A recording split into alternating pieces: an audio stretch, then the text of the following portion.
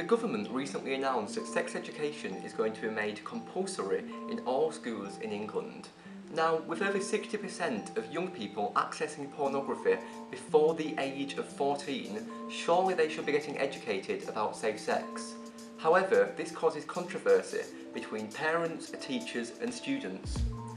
We decided to ask a parent and a teacher what they thought about the government's ruling. Yeah, so I'm 100% for the ruling. I believe that sex education should be taught to all pupils in all schools, primary and secondary. I believe it should be compulsory. I believe it should be taught at least once.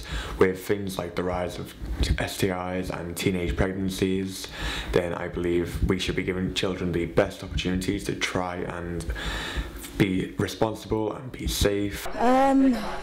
What do I think? So, sex education is an inevitable topic that I think children do have to be aware of.